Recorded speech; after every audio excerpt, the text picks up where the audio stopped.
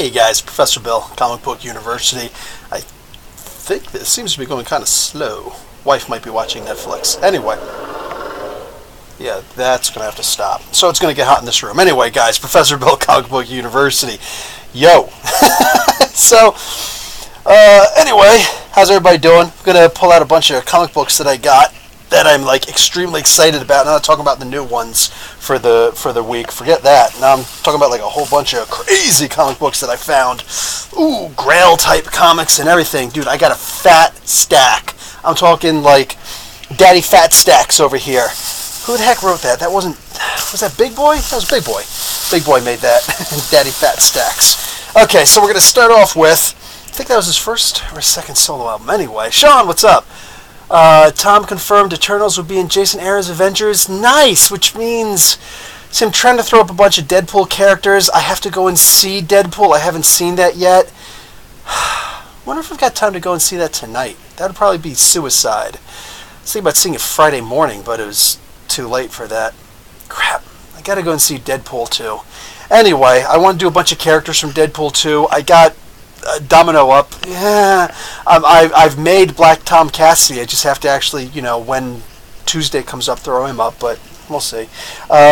Somebody can let me know if he was actually in the movie or not, because I could avoid wasting my time and just put up somebody else instead. Because I really want to do the Eternals, and I actually want to do each of the individual Celestials because they do have their own stories. What's up, power to the people? Isaiah Quinn, what's going on? Bullseye coming to Daredevil Season 3. Yes, I saw that, but I've already got Bullseye Explained in a Minute up, so I'm good. I'm actually happy with that. Thomas Constantino, what's up, cuz? Haven't seen Deadpool yet? Okay, no big worries. Also, it's confirmed they will celebrate issue 700 Avengers. They should. Okay, talking about Centennial issues. Well, not Centennial, but check this out, man. I got Gotham by Gaslight. I'm very happy by that. This is the very first Elseworlds book. Happy about that.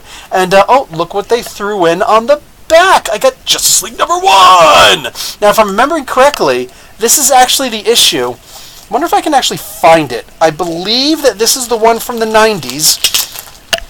I'll bet you I can actually find this one really quick. There's a whole stack to go through, but, oh, man. Yeah, so, like, Mr. Miracle's in here, which is just freaking awesome. Oh, the Young All-Stars. There's a whole bunch of people in here I probably got to get to. Anyway, maybe this is not the issue. I could have sworn this was where they went and there's actual mutants, like Storm and Wolverine, if I remember correctly, were actually burned at the stake in this issue. Am I wrong? Was this not the issue? I'm positive that it was.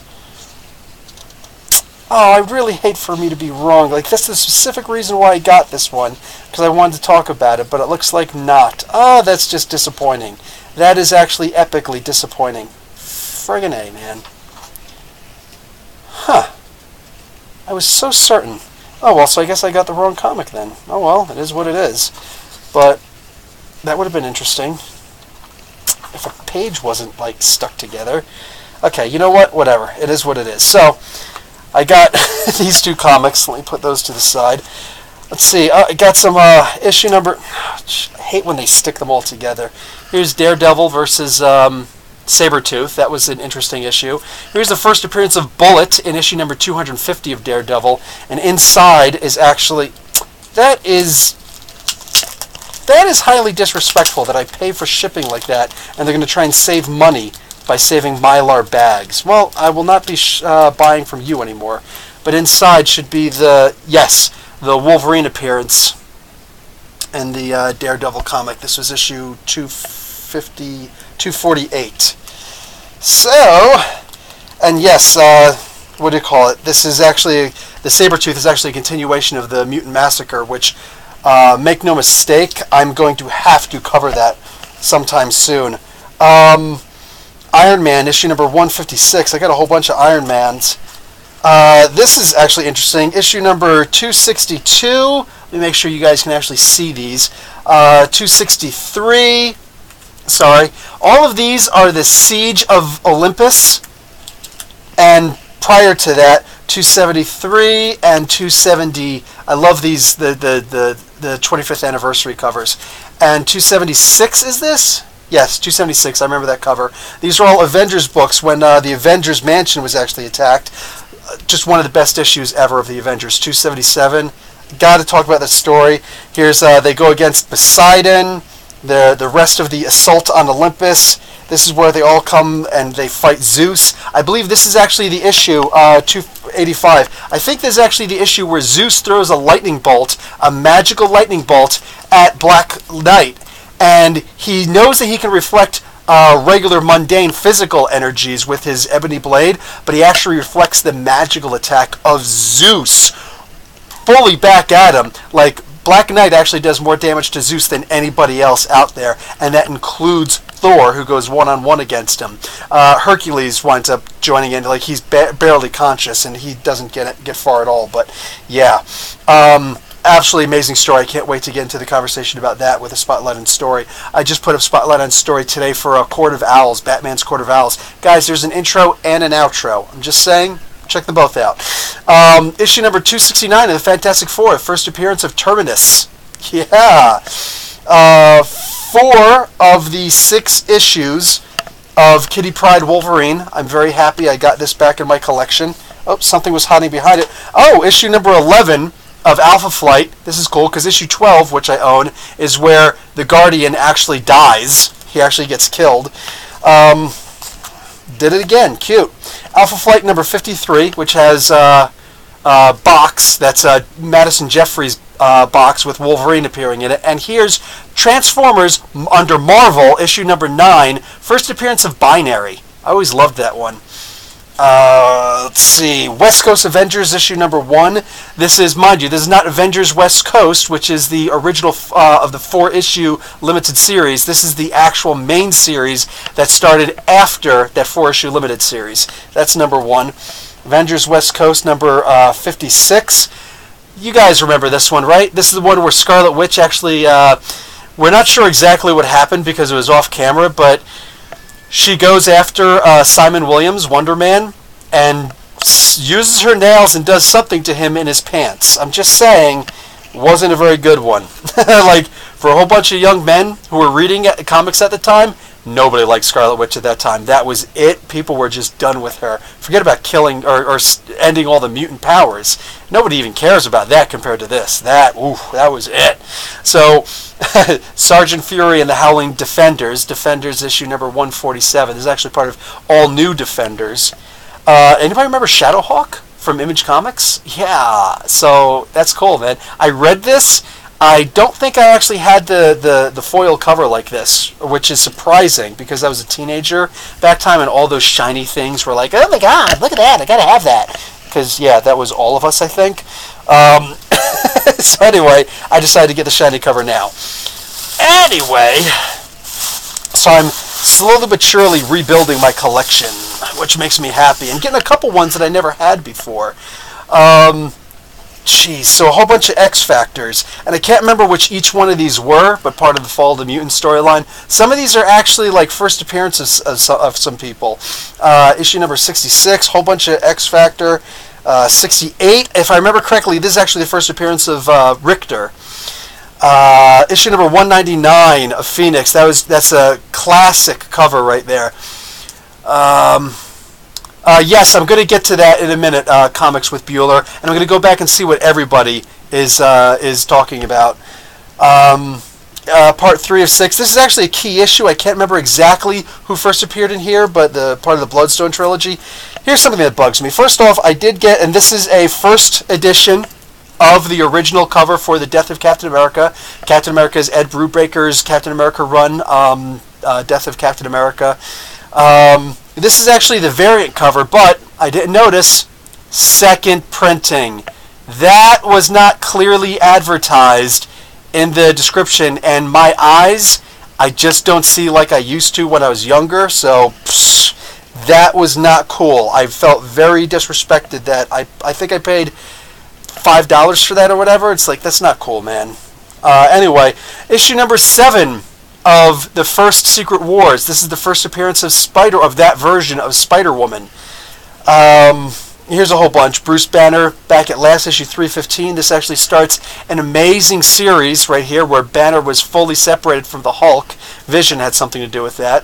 And it eventually led to issue number 324, The Return of the Grey Hulk. This is Al Milgram's cover, and he actually gives credit on the cover, I think somewhere over here, doesn't it? Yes, somewhere over here, where he actually references this is actually a Jack Kirby design that I just kind of traced over. So that's, oh my god. And Peter David on this, dude, like the Grey Hulk, Mr. Fix-It, is my favorite Hulk run. Forget Planet Hulk, forget World War Hulk, forget Fall of the Hulks. That's my favorite version of the Hulk, my favorite Hulk stories. Everybody remembers issue 36 of the new Avengers, right? This is a classic cover. This is a seminal cover where we actually get to find the true identity of for crying out loud, Jessica Drew, that original version of Spider-Woman. Here's issue number 432 of Thor, where Thor actually kills Loki. Everybody thought that Thor killed Loki. He didn't. He actually banished him. But Odin thought he killed Loki, and of course Odin doesn't listen to anybody. It's so funny that people, you know, with what do you call it? Talking about what's her name? Oh, for crying out loud! What the heck is her name? Jane Foster. There are people who just like completely against Jane Foster. They made Odin look like a hardhead. You cannot argue that you've ever read a single Thor comic book in your life. Like, this is just one of those particular, you know, conversation points right there. That Odin was always a hardhead. He was always stubborn. He was always about as dumb as a bag of Mjolnirs, a bag of hammers. Like, always like that. Don't say you're like, oh, Jason Aaron did that. No, Jason Aaron was continuing a long tradition. Issue 99 and 100 of the New Mutants, which would eventually lead into the X Factor. Okay, here's one I never owned before, but I can't tell you how happy I am to own this now. Issue 196 of the Avengers, the first full appearance of the Taskmaster. I've never owned this before, and I got it. I nailed this one. I think I got this for like $15. This is somebody else's bid. He didn't double pack any of these. This, I can't tell you how happy I am to actually own this comic book for once. I am so excited. Forget about it. Also, not the first appearance of Barbara Morse, but the first appearance of Barbara Morse as Mockingbird. This is Marvel Team Up with Spider-Man issue number 95. Her first appearance in her outfit and calling herself Mockingbird. That is exciting for me. Issue number 7 of the Transformers, the original Marvel run. I'm not interested in too much of the other Transformers stuff, although I did like Mags Visaggio's Transformers vs. Visionaries. That was actually pretty interesting. I really liked the story. Regardless, this is the first issue. The first, if I remember correctly, this is absolutely. Well, I know that this is the first issue where we saw that Optimus Prime's head was separated from his body. That was traumatic as a 11-year-old reading that. That was like, what? Excuse me, this was nothing like the TV series. That was so rated G. This stuff is like PG-13. Some crazy stuff happened here. And I think it's the next issue where we get the first appearance of the Leadership Matrix. Yes, the Leadership Matrix appeared in the Marvel Comics years, like 2 years before Transformers the movie came out, the actual movie. There was a comic book 3-issue miniseries of Transformers the movie, but when that came out, they're like, oh, the Leadership Matrix, and everybody's like, what's the Leadership of Matrix? And I was like, I read the comic books, I could tell you all about it. So yeah, the comic books give you something. Here's something. Issue number 1, and I know the controversy behind this, I don't care. The issue number 1 of X-Men Gold. This is the original print. I actually got it for a cover price. Artie and CF. When he put his text in there, which it's funny. The text itself is not necessarily anti-Christian or anti-Jewish. It's just simply pro-Muslim. And the other quote that was in there was actually something very specific to Indonesia. Yeah, he's from Indonesia. Very specific to Indonesia. So there was one Quranic quote and one non-Quranic quote. Both of them were just about. Make no mistake, though, he absolutely is a hard-lined, like, far right Muslim who's just a little bit loco en la cabeza, and he needs to take a chill pill. What he wrote in here was not actually inflammatory, but I could see people, obviously, I could see people taking inflammatory, whatever, it's whatever it is. But literally, like, it's something, it's WoW classic, and I totally got it. It's not so much Muslim propaganda. The one thing that it says in there is, you shall not take the Christians and the Jews as protectors over you. In fact, hold on. I speak Arabic on a conversational level, like to taxi drivers and bagalas. See, bagalas, the corner store people and grocery store people. Okay, the word awliya. The word is awliya. When they say, do not take the Christians and the Jews as awliya, I spent 5 years in Saudi Arabia, for crying out loud. Do not take them as awliya. This means, the word there's a lot of homonyms for the word. You can use it for many ways, but the main reason for using it is as protectors. It could be surrogates or leaders, and he uses it as the term leaders. Do not make a Christian or a Jew your leader. That's what he means by it. But the actual word is meant to be protector, because back in the day, when the pagans were trying to kill the Muslims when they first happened, and this was in the city of Mecca, the Muslims who had money would go to some of these tribal leaders who, they were all pagans and idol worshippers, and they would say, listen, I'm going to pay you this much money. Please make me an honorary part of your house so that I can have the protection, so that nobody can throw rocks at me or actually try to murder me, you know what I'm saying, or steal my stuff. Please say that I'm under your protection. You say it, and then everybody will know it. So Muhammad had actually come and said, do not take them as protectors. Only God is your protector. Anybody who finds any kind of insult in that is 100% on you. That doesn't have to do with the religion. That has to do with anything else, literally. That's just one of those things where it's like, dude, you're going to believe what you want to believe. Let's start talking about the Bible if you want. I've read the Bible way more times than I've read the Quran. You know what I'm saying? So, like, it doesn't have, there's no insult there. It's the idea of look out for yourself, take God as your only protector. That sounds like the most Christian thing I've ever heard in my life. But the way that he used it, the way that Artie and CF used it, not the way he used it, but the intent he had in his mind, because of the people who he hangs out with, he's known to hang out with. He's taken pictures with these people and posted on his Twitter. They're extremely hard-lined people. They're extreme far right, who are just like, oh yeah, man, we gotta, like, if it means killing non-Muslims, then we gotta kill non-Muslims. Like, okay, dude, now you're like outside of my purview of sanctity. There's something wrong with your head. So, yes, it was whatever. I know what his intent was. The other thing was just a march, the date of a march that they did to get rid of the tyrannical, mind you, the tyrannical leader who ascribed to Christianity of Indonesia. It is what it is. Anyway, that's what all that situation actually was. I've actually talked to a bunch of people about that, yeah. Anyway, how about some Art Gem? Issue number 16. Art Germ. I always call it Art Gem because these are like gems for me. These are so amazing. But Art Germ, I forget his actual name, Lee something. Anyway, his art is just amazing. So Supergirl number 16, the variant cover, absolutely gorgeous. You might have seen the other ones. Now I'm curious about the views of Christianity. Depends on what you want. Anyway, what do you call it? So, now I've got something really cool to show you guys. Are you ready? Icon issue number 1. Oh, that's right. First appearance of everybody in here. This is their first appearance. This is the DC milestone. That's right. I am extremely happy to get this comic book. I've never owned this before. I never actually owned this before. So, boom.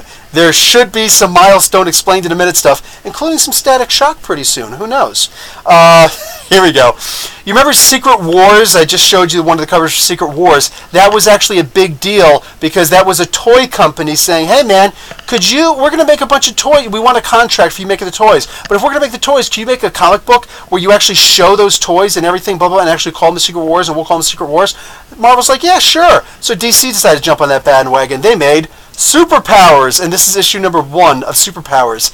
I can't remember if it actually happens in this comic book. I'll have to open up and check, but I don't want to do. I tried to do that already earlier. This comic book, or at least this first series, shows. Everybody always says, "Oh yeah, Darkseid, his Omega beams can't be dodged." Well, guess what? Robin dodged his Omega beams. in this series, so that's that's great for me. Here's issue 335 of Captain America, which is the first appearance of the Watchdogs. If you guys have been watching the Agents of S.h.i.e.l.d. in the, like, 2 seasons ago, you know all about the Watchdogs. Anyway, really good stuff there. And yeah, this is actually, what do you call it, the next Captain America. Yes, some other people actually replaced Captain America long before Bucky or Sam Wilson. Now imagine that. Anyway, yes, so this is John Walker. And yes, John Walker is supposed to be named after Johnny Walker. He actually changed his name legally in the comic books from Jack Daniels. So yeah, all of it was just about whiskeys, which is like the most hysterical thing you could possibly imagine. Issue number 1 of X-Men number 299 with the whole like glowy color and all, or cover and all that stuff. Issue number 277 of Incredible Hulk. So we got some Wendigo action. This should be the first appearance of the Wendigo. If I'm remembering correctly, I might be wrong on that. Issue 281, issue of 281 was the first appearance of Wolverine. This, I believe, is the first appearance of the Wendigo. So nice. Spawn issue number 5. Issue number 1 is important. Issue number 4 is important. That's the first appearance of the Violator. I don't have that one. I may get it one of these days. And issue number 9 is important because that's the first appearance of Angela. This is important to me because it's like one of the most beautiful covers ever. Like, that's just a gorgeous cover. Hey, what's going on, Magic Man? I just happened to see that. Peace, brother. Issue number 50 of Silver Surfer. The actual glowy cover, the foil cover, and all that good stuff. Absolutely great. I don't remember if this is... No, this can't be the first... is this the first... this is Ron Lim, obviously. I can't remember if this is the first Thanos issue. No, Jim Starlin. I can't remember if this is the first Jim Starlin issue or not. I think that was issue 42, if I'm remembering correctly. But whatever it is, it's an important issue. This is the stuff that leads up to the Thanos quest and all that other stuff. I'm going to save this one for last. So I grabbed issue number 1 of New 52's Aquaman. That was also a good story. Okay, I got a What If. This is probably the most important What If comic book in the world, but definitely to Nerdarchy. What if Wolverine battled Conan? Dave from Nerdarchy and I talk about every time that we have a conversation, somehow this comic book comes up. So had to grab it, of course. I got the original 2 covers for Baby Teeth, which is cool. This is the original one right here. This is the variant cover. I really like that series from Aftershock. Okay, issue number 2 and 3 of the New 52's Batman Dark Knight. So this is no real first appearances in here, no like important first appearances. I think the first issue was the first appearance of White Rabbit, but whatever, it is what it is. Anyways, maybe this was the first appearance of White Rabbit. I don't think it was. Anyway, it's not important. Image Comics, I don't know if you guys remember Brigade or not, but I got Brigade, issue number 1. Here's the first appearance, Amazing Adventures featuring the Beast, only 20 cents, issue number 15. First appearance of the Griffin.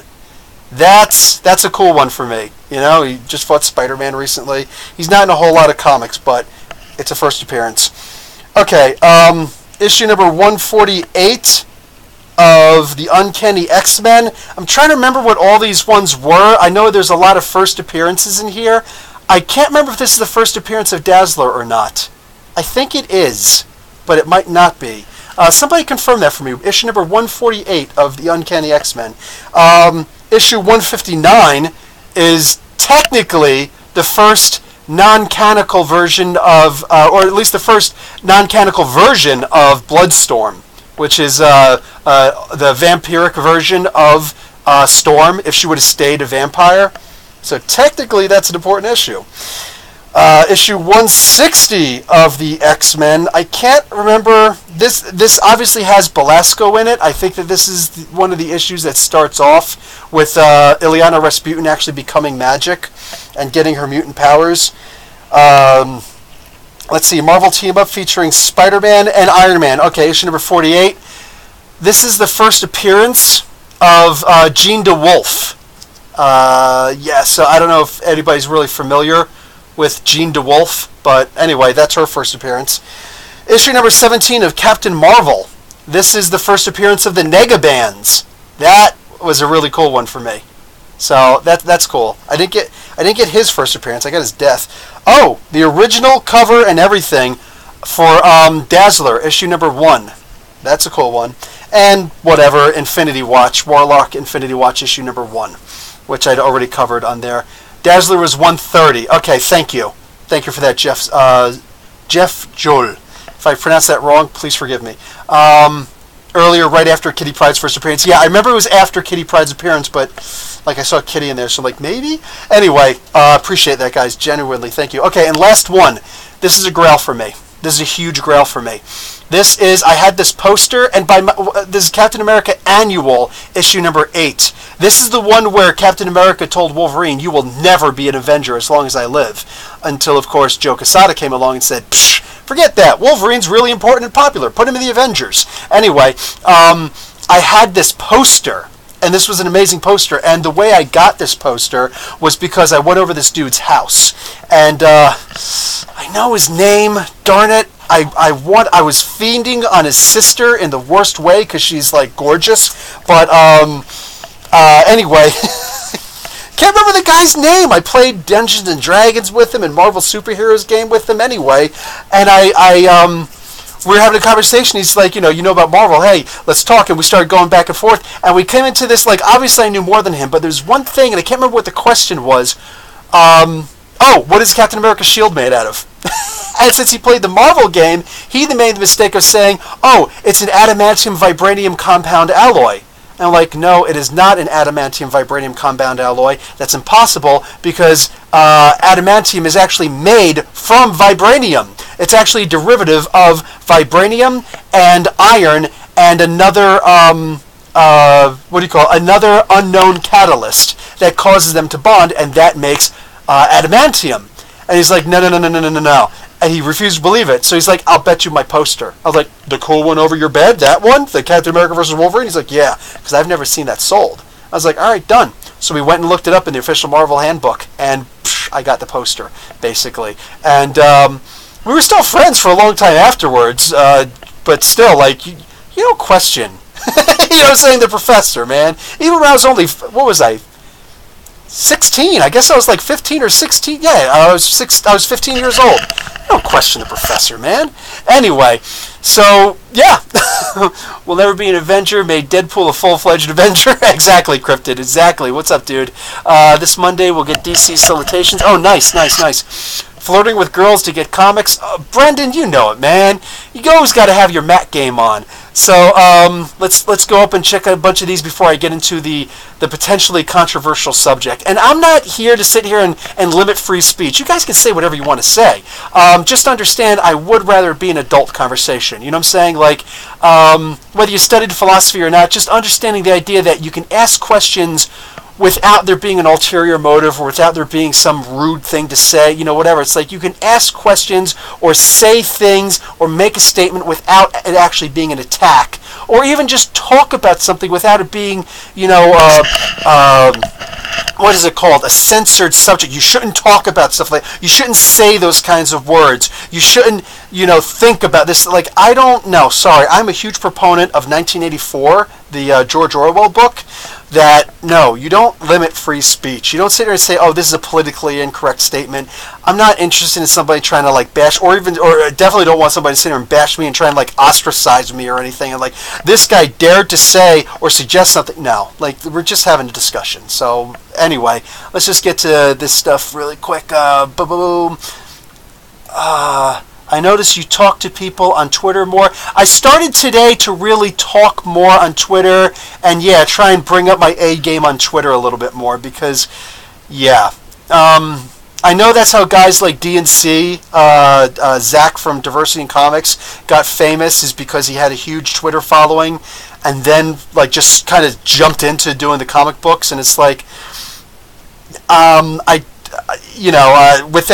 without being extremely rude, I want to do something similar. I just want to, like, engage people more on Twitter. Like, I was in the comic book store today. I got pictures. I'm going to actually throw them up later when I actually get a chance, but for now, I actually got a quick picture of me in the comic book store. Okay, can I get a bigger picture? Me in the comic book store today. Let me actually see what I'm... Okay, yeah. Oh, you can see it better that way. There we go. With the Infinity Gauntlet that he's got there. Yeah, I can see why that thing's so expensive. It lights up, and you can actually move the fingers. Like, all of the fingers individually. So, you can't actually snap very well, but you can try. Anyway, and what I got? It was Deadpool Day, so it was Taco Day. So, you give $1 donation, and you get a free taco. So, I got 2, and I ate them. My son took some nachos, and yes, we had a good day today in the comic book store. Oh, and we got a free comic book also, and I don't remember where I put those.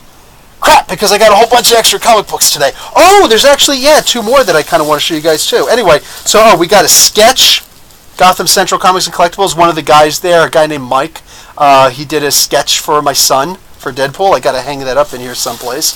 And yeah, we got this free Deadpool comic. I don't know where it comes from. It's issue number 1. This looks like it's all new Marvel from like way back in the day that joined the Revolution and all that stuff. Like this is back in the day, but it's Poston and Duggan. So like this is obviously an older issue. It's got to be. Anyway, yeah, I got a whole bunch of good stuff in here. A whole bunch of older stuff. Blah blah blah blah blah blah blah. Okay. This is one of the ones I got off the wall, and I know I got another one. Where the frick is it? Oh, got my variant cover. I'll show that one off. There we go. Okay, so I got the first appearance of Cobra from DC.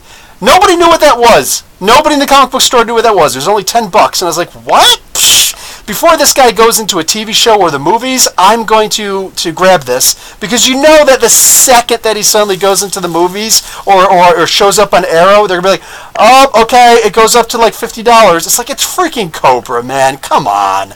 Anyway, look at the latest issue of Flash, but I got the variant cover. Like, this is just gorgeous. And yes, that is absolutely Solomon, Hunter Zolomon.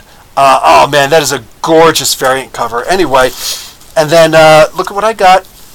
Issue number 1 of the new Hawkman. And yes, this is Qatar Hall, not Carter Hall. It's Qatar Hall.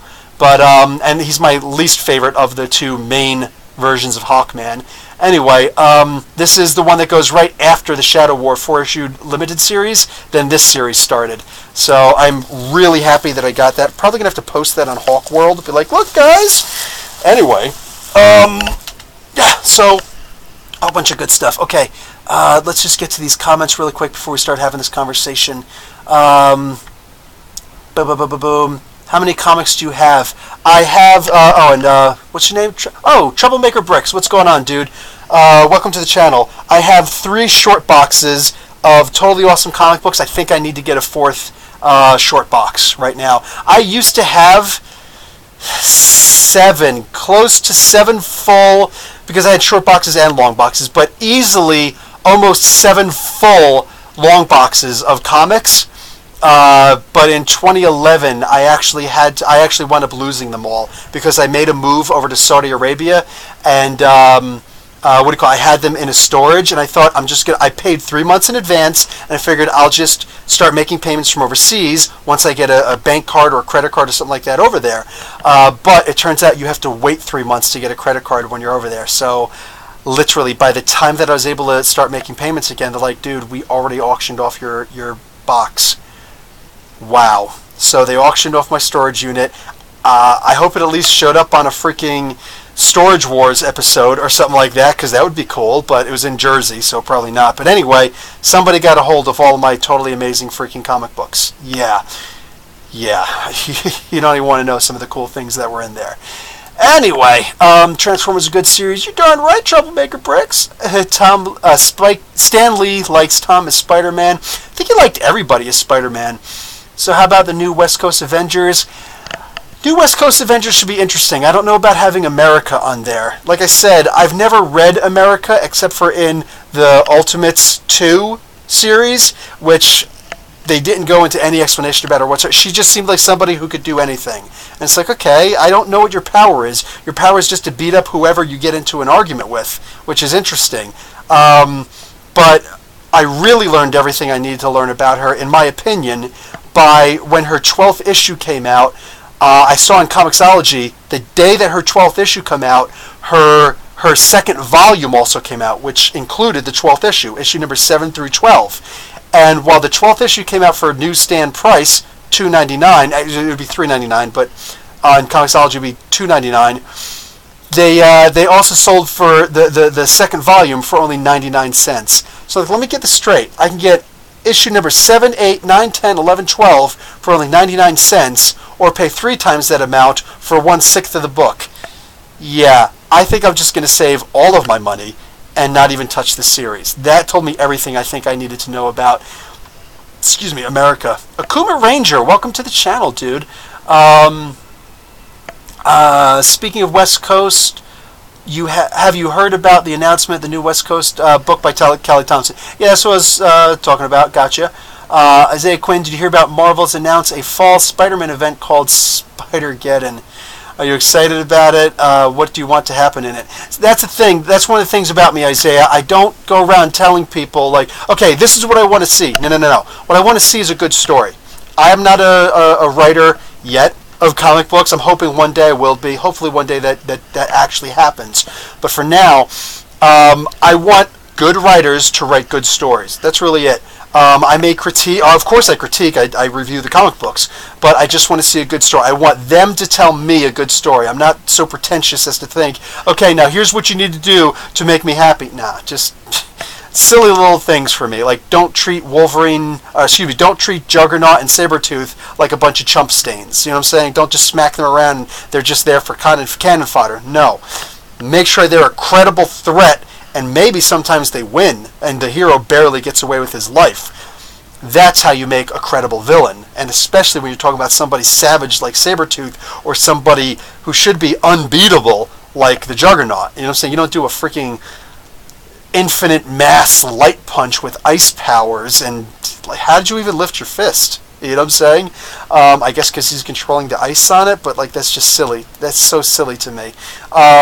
Or freeze the deck of a ship to have him slide off. The dude's supposed to be invincible right now, man. Come on. So yeah, just don't make the characters silly. Don't make the bad guys silly.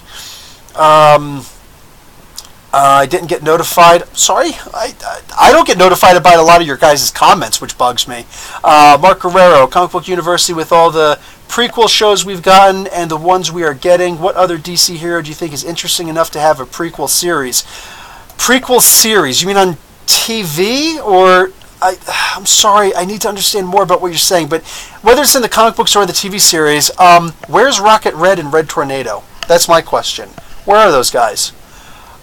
So there, that's my answer. I know Red Tornado was in like 2 or 3 episodes of the first season of Supergirl. That's cool. That's cool. Can we go from there?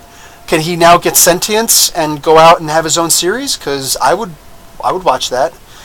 Starro is so comedic and no justice. He really is. I love it. Cryptid. I think the drawing of having Nightcrawlers, a German, swinging a bat, looking like it hit Kitty, Jewish, was one of the other things to make. Oh, yeah, the Artie and CF. You know, I don't even remember that. You know what? I don't know if he would actually do something like that. If he, plus, yeah, I don't know. If he actually did that, that's kind of messed up. Jesse Johnson, what's going on, dude? I love your insight on things. I learn something every time I'm here. Awesome. That's exactly why I do this. Also to interact with you guys. Mark Rowe, the Black Lightning should start off using Static and Blood Syndicate, and then introduce other milestone heroes in later series. That would be cool. That'd be cool. Season 2. Let's do that. I didn't watch Season 1 yet. Let's see. Boom, ba boom, ba boom, ba boom, boom. Guy from Red Bank, what's up? Power to the people. Yeah, I got that What If issue, the Conan vs. Wolverine. It was a good one. Deadpool dies in Infinity War. Sean, I remember Scotty Young did an Avengers variant with where Man-Thing wanted to join. That sounds cool. I stopped going on Twitter. Guy from Red Bank says I can't stand Twitter. It's hard to blame you for that. Never got into Twitter myself. Cryptid says too much drama. Yeah, the drama is really annoying. It's funny, like What is this guy? Speaking about Zach, I can't wait for Jawbreakers. Cool. Anubis RA, hello. You retracted your message. Can't really respond too much. Oh, what's here? I come here to learn about comics. New to comics here. Well, let's see if we can learn about comic books together. And that's not being condescending at all, Anubis. Or Anubis Ra, very specific. That's a totally awesome name. I love the Egyptian tinge to your name. But what do you call it? Yeah, I don't know. Jawbreakers doesn't look good art-wise to me, but I don't know what's actually going to be in it. So maybe. I have no interest in actually reviewing it, though, because let's be honest, if I review it and I don't like it, what's going to happen? I'm going to say, oh, I didn't like it, and I'm going to be very critical and be like, okay, because this and this and this and this and that, or even if it's just one thing. Any one thing that I say, and that's what happened with the Critical Role comic book. When Critical Role comic book came out, I judged it as a comic book, because it's a comic book. And people are like, you don't know anything about the series, maybe you should have learned something about the series first, and blah, blah, blah. Why? It's a bunch of actors, literally actors, who sit around playing a version of Dungeons and Dragons. Why do I need to learn about it? Well, because you're talking about it, you don't know about it. I don't have to. This is a comic book, and it's supposed to be a prequel. This is supposed to be a prequel to their game. So if they can't convince me as a comic book reader to check out their game, well, guess what? This was made just for you. And I don't have to learn about the game. This is a prequel. This should tell me all about anything that I need to know about this. Well, you obviously don't know the names or anything like that. Okay, you're right, I don't. And I don't care to converse with you anymore. Goodbye. I hope this was good therapy for you.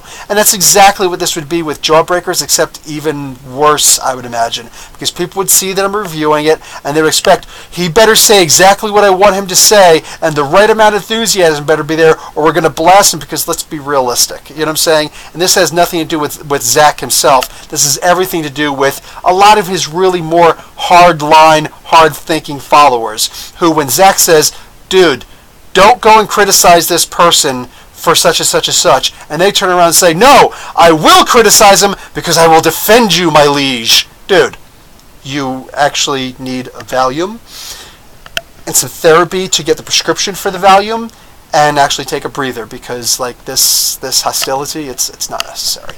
Anyway, so no, I don't think that I could review the comic book and have an actual intelligent conversation with the majority of people who would show up for it. And I'm not interested in the hits for the sake of the hits. That's not what I'm here for. I'm interested in having good conversations about actual comic books.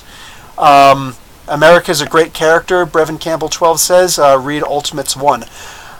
I might, but hey, check this out. How about you actually review it yourself, or if you already did, put the review up on my Facebook page. Guys, Comic Book University on Facebook. Go and check it out. I actually have a video where I talk about you can do your own reviews, video or typed, on my Facebook channel. I actually deleted somebody today. I probably shouldn't have, but whatever. It was on one of my videos here. He just jumped onto my video and said, oh, hey, guys, check out my video on my review on such and such and such. Please be nice. I'm new at this, blah, blah, blah, blah. He has 9 subs. I'm just like, you know what, dude? And I just deleted him. And I probably shouldn't have. I probably should have talked to him instead. That's what I usually do. I'll, engage him instead. But, it gets annoying. You know what I'm saying? I just crested 4,500 subs. You know what I'm saying? And back when I had 2 subs, me, because that's automatic. You automatically are your first subscriber. And then my wife was my first, and then Lewis from the Geek Fortress was my 3rd subscriber. You know what I'm saying? When I had only a couple subs, do you know how much I thought about just going on to places like Comicstorian and Rob Explains and TV Little House and all of those, and be like, hey guys, check out my videos because I do such and such and such. But I thought to myself, Rob and Benny and Sal, all those guys, they busted their butts to make these videos and to get hits and to get views and to get popular and to monetize and do all those incredible things. What kind of a freaking turd would I have to be to just try and bite off of, not even milk off of them, bite off of whatever, all the hard work that they did and try and steal a couple stuff. And plus, your average person would probably just look at it as, dude, you're a jerk. Go away. Nobody wants to look at your stupid stuff. You know what I'm saying? I'd probably get less people even interested in looking at my stuff. So, what exactly would be the point of that? So I just said, you know what? Let me build off of my own persona, what do you call it, just organically. You know what I'm saying? And that's what I did. And like everything that I have is, I didn't try and use any tricks. I never, ever, ever used the term SJW in a single one of my links, in a single one of my broadcast bars, my description bars. I never used it in the description. I never used it in a tag. I've never used those three letters, SJW, in a row like that, for the sake of, you know what I'm saying, trying to get hits or anything. I never entered those words for anything, because I know that would be an easy way to do that stuff. And it's like, but it's cheap. It's cheap, and it's dirty, and it's just sad. You know what I'm saying? Like, I see it as nothing less than sickening. And I've seen people who had far less subs than me suddenly skyrocket up in hits and all that stuff. But that's not the kind of toxic crowd that I'm really looking for. I'm looking for actual critical thinkers. You could be critical with me, you could disagree with me, you could do whatever you want, but that kind of nonsense is simply not what I'm looking for. You know what I'm saying? I'm not looking to disqualify myself for like the situation that DNC is in right now. You know what I'm saying? I'm not interested. I was just talking with somebody who's actually a divorce lawyer, but whatever.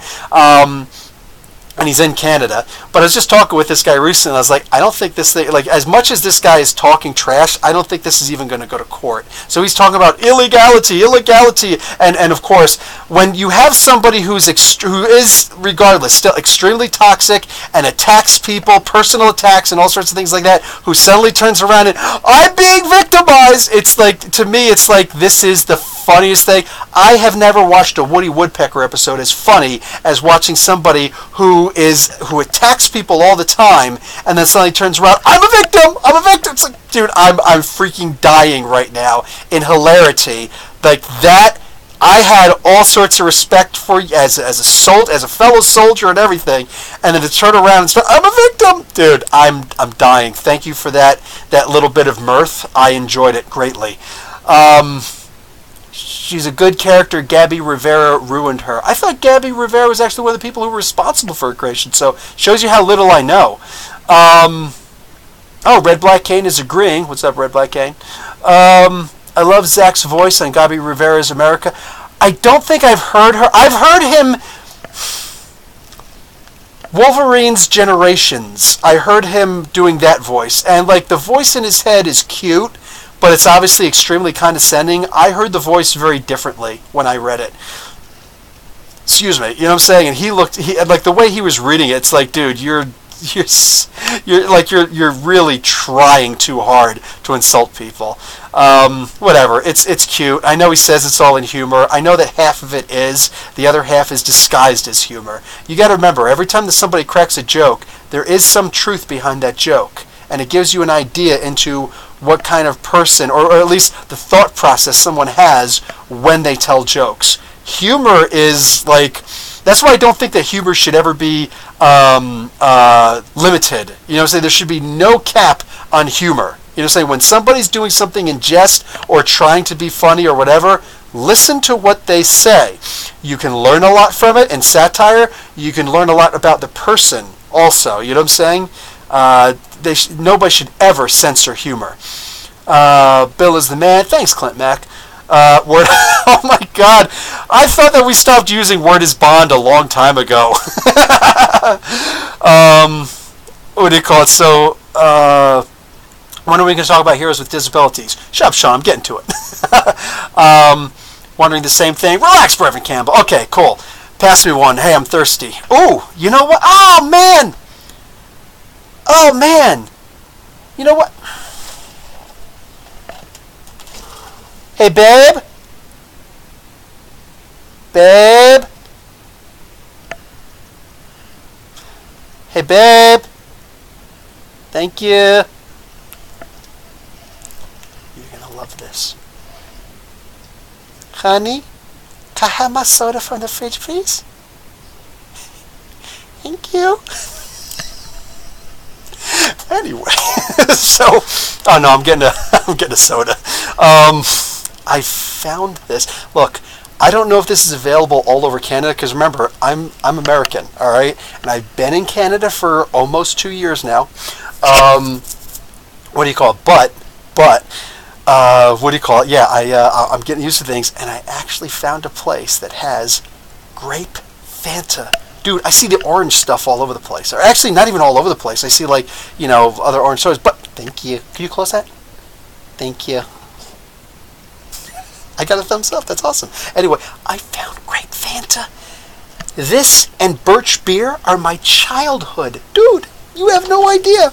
So I found grape Fanta. So I'm just like, I'm going to, like, tease you guys and share it. I don't even know if anybody likes grape Fanta, but, like, this is my childhood, dude. Oh. That, it smells like a Pez.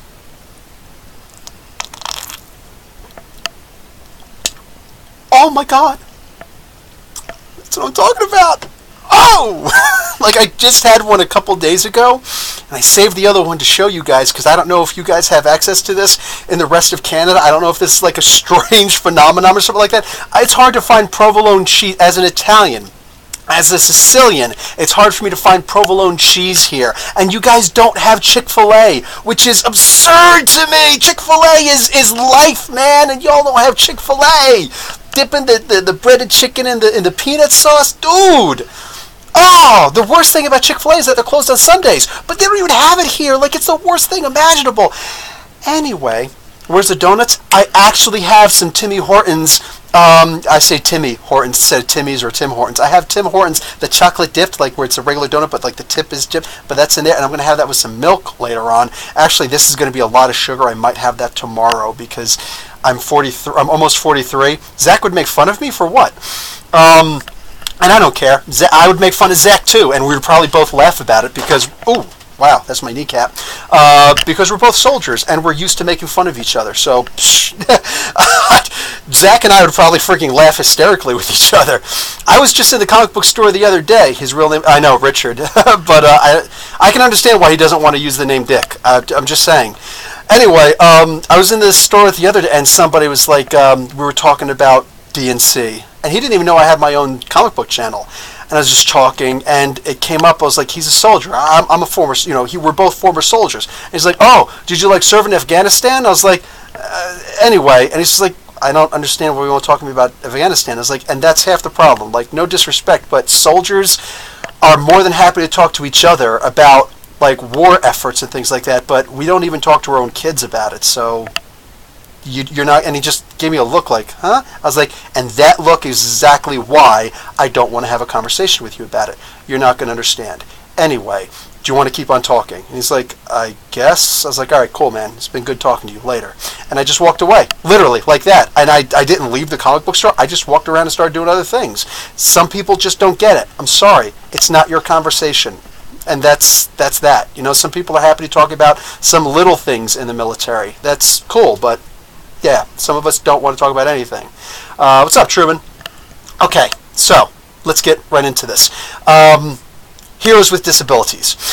There was this thing, I don't know the guy's name, but it's been going around on a whole bunch of nerdy channels. There's this dude who is apparently 100% deaf, I don't know, but he's talking about, oh, Hawkeye is deaf in the comic books, and I think that he should be played by a deaf guy, namely me. And he goes and takes his pictures where he's like, okay, look, I am comfortable enough with my heterosexuality that I'm able to say, yeah, he's a good-looking guy, fine, whatever, I don't really care. You know what I'm saying? His mustache and beard look a little pointy, you know what I'm saying? So maybe it looks like more he'd be willing to play a villain, in my opinion. Maybe El Aguila, there's a good guy, but it looks like he'd be good with an EP, you know what I'm saying, as opposed to a bow and arrow, but, you know, whatever, man. He actually looks more like Oliver North. Oliver North, oh my god, that was a huge mistake. War criminal who became the head of the NRA, that says a lot about that company. But, no, very specifically, he looks like Oliver Queen. There we go, Oliver Queen, the Green Arrow. But regardless, here's this cat who's just like, you know, hey, I think I want to, you know, I would like to play this. Here's the thing. When you have a guy who's basically saying, fire Jeremy Renner so that I could play his role, the role that he was hired for. I don't think that's going to go over with anybody. See, that's the thing. That's the deep thinking. And I'm not saying I'm like, the deepest thinker in the world. No, but that, like, when you think about a thought to its logical conclusion, what exactly is this guy saying? Fire Jeremy Reynolds and hire me. Renner. Fire Jeremy Renner and hire me to play this role.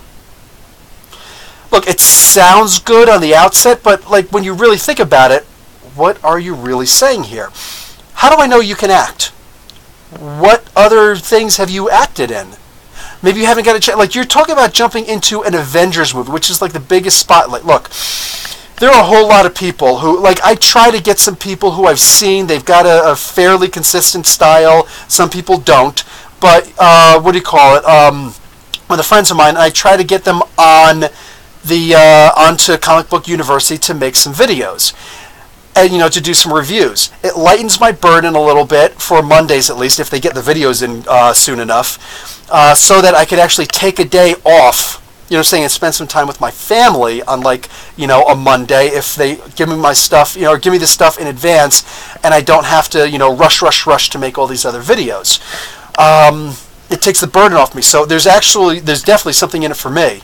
But there's a lot in it for them also, in that I have a much bigger audience than some of these guys. So, hey, man, come on over, put your stuff on. This is some good, potential opportunity for you. And I want to do it with more people, too. But, like, what am I going to do? Find people who have, like, 9 subs? And be like, hey, man, here you go. Go ahead, do a video on my channel. I'm not interested in that. Plus, if one of my videos gets demonetized, I know that I don't curse. I know that I don't do lewd gestures. I don't do like this, that, and the other thing. I don't do all this crazy bad stuff that I would deserve to get something demonetized. The way that, YouTube's algorithms are, is that they're willing to demonetize you at the drop of a hat, and then after some time, somebody will actually listen to you and be like, okay, we'll reinstate your monetization. But when a video, especially when you're talking about a comic book review, you've got a very specified window. How many people are going to go back and look at, Avengers, the first issue of No Surrender, which was only 3 months ago, 4 months ago. It's just 4 months ago. It's only 4 months old.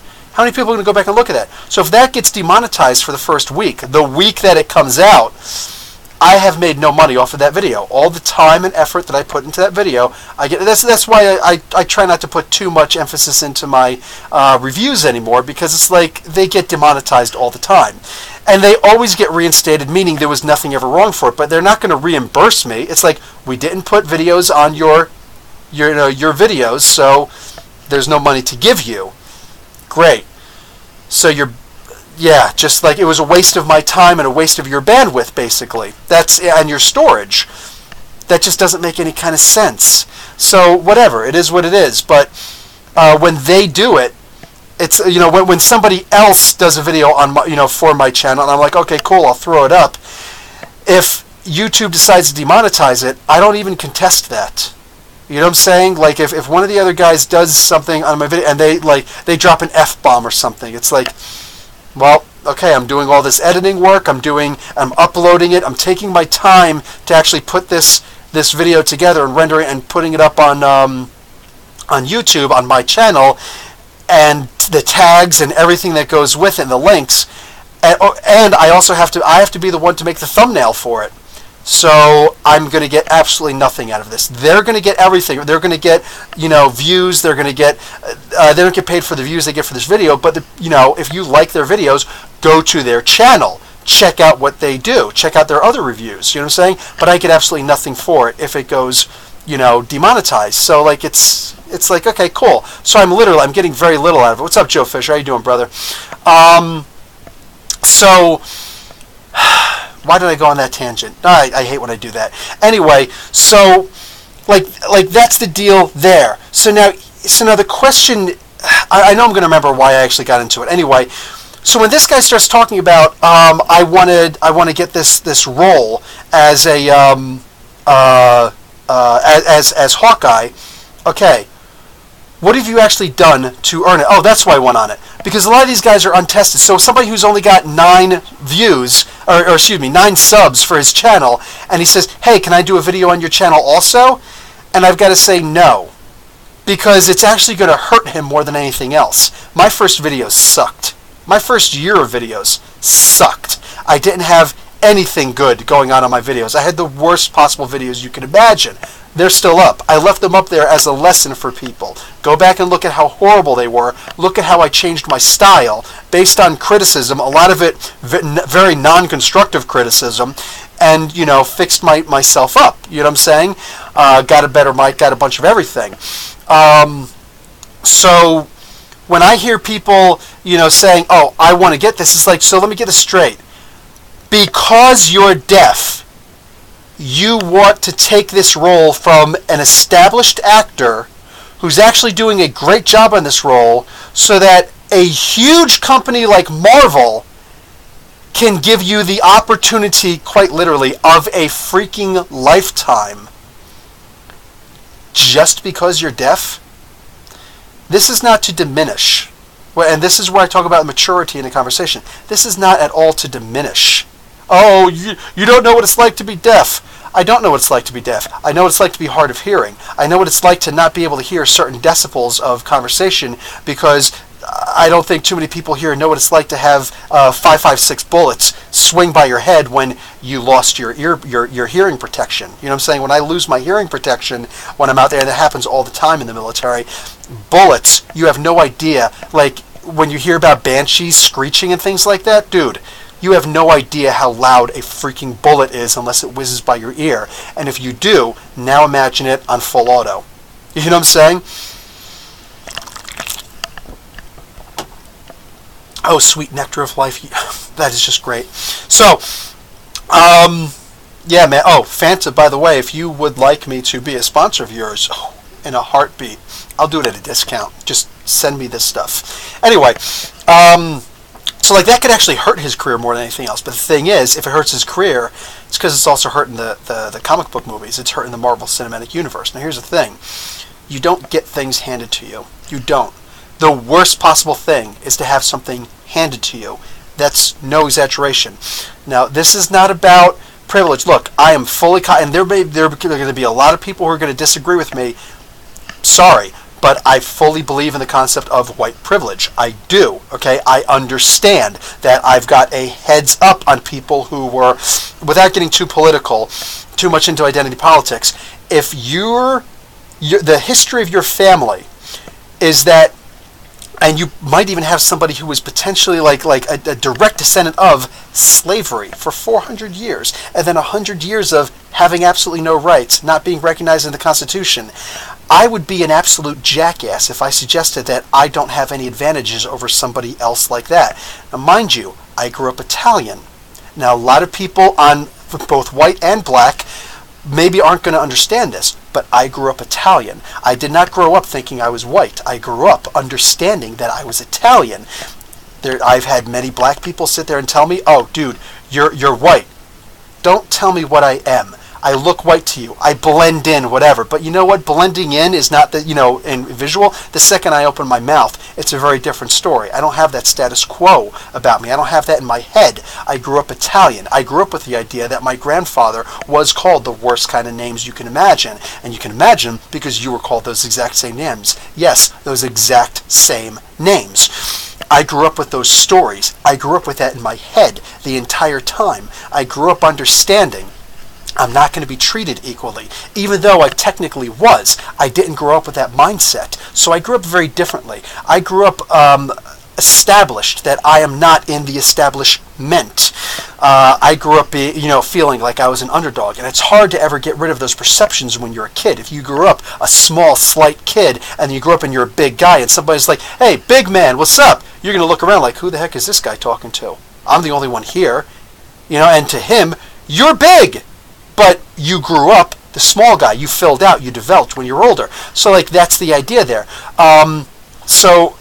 Again, when I say just because he's deaf, please understand what I'm saying intelligently, that being deaf does not automatically give you because then which deaf person? You know what I'm saying? Look, if we were to do this the way that affirmative action is explained, and mind you, I'm not talking about what your friend told you what affirmative action is, but what the actual legal definition of affirmative action is.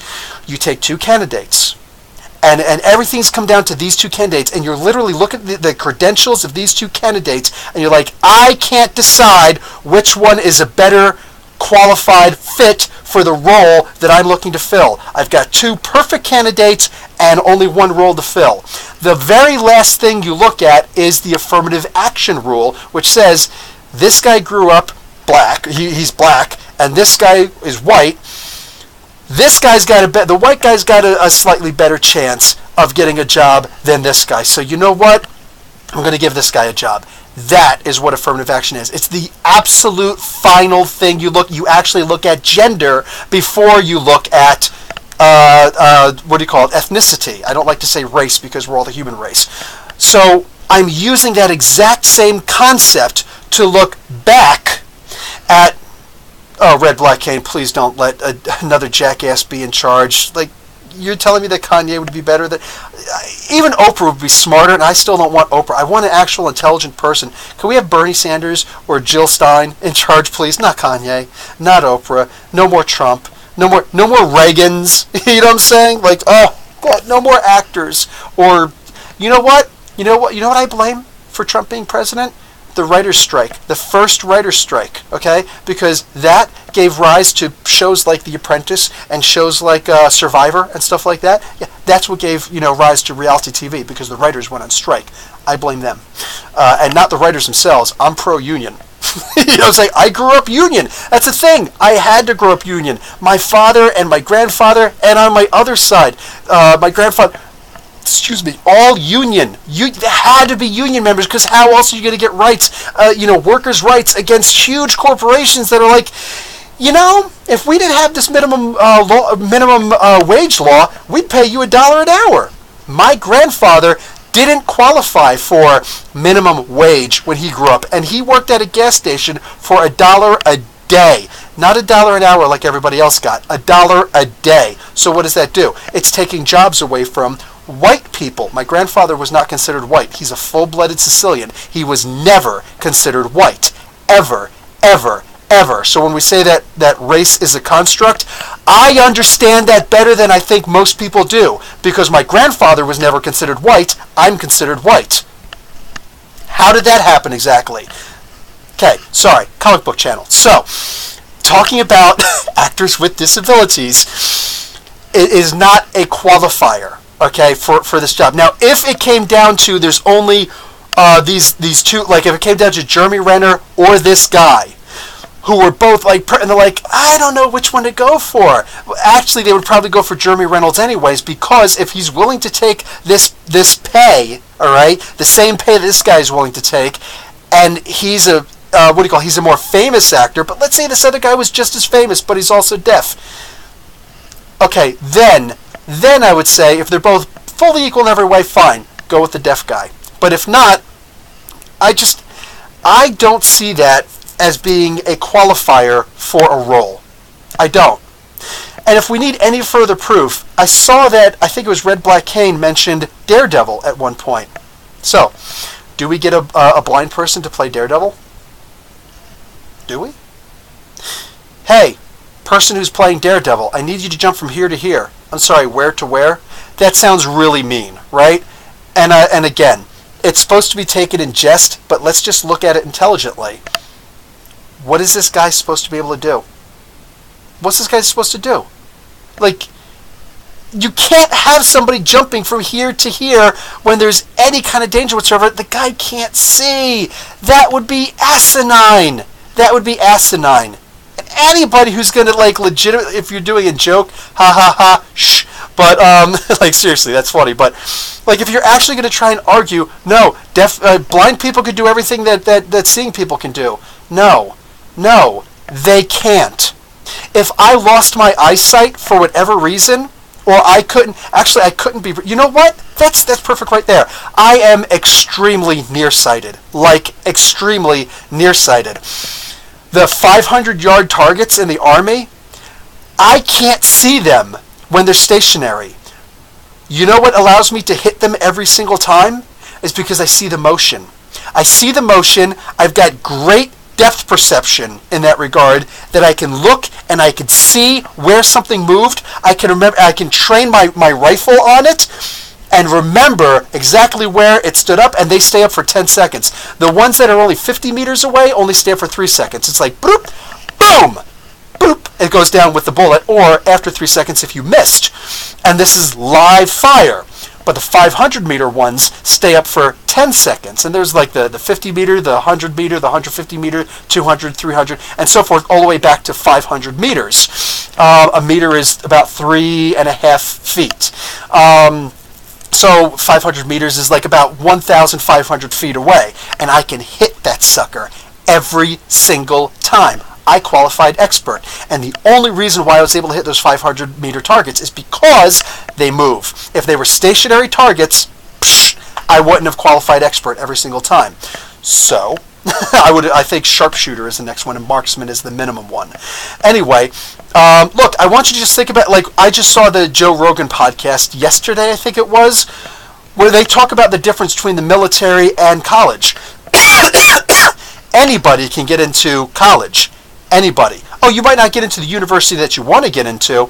Hey, what's going on, Nerder to Doug? You may not be able to get into the university that you want to. You may not be able to qualify for Oxford. But let's be realistic. Anybody, and I mean anybody, who sits around playing video games, has a low IQ because he's too busy screwing around, doesn't want to read a book, can't actually read anything past 140 characters, or 280 now because Twitter has doubled its length, can't pay attention enough to read an actual book, has no sort of cognitive abilities because it's always, yeah, Mom, I'm not listening. You know what I'm saying? Has no sense of responsibility because they grew up in a single-parent household, and you don't have that discipline. In fact, I just had this conversation with my wife yesterday. My son said something to me, or he was like rude with me. I took him out the whole day. My oldest son, I took him out the whole day, and he was mean to me at night and didn't want to give me a hug good night.